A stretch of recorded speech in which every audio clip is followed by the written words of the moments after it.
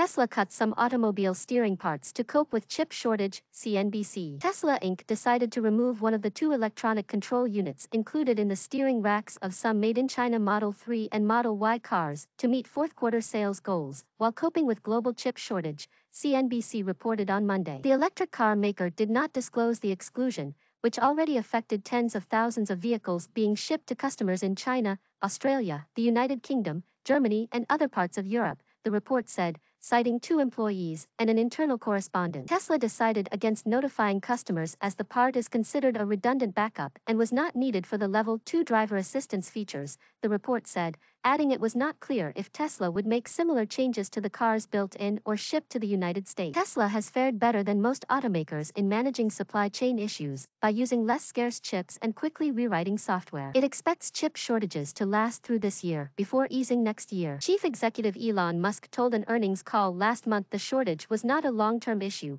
with factories increasing capacity and automakers guilty of panic buying of chips which slowed the supply chain.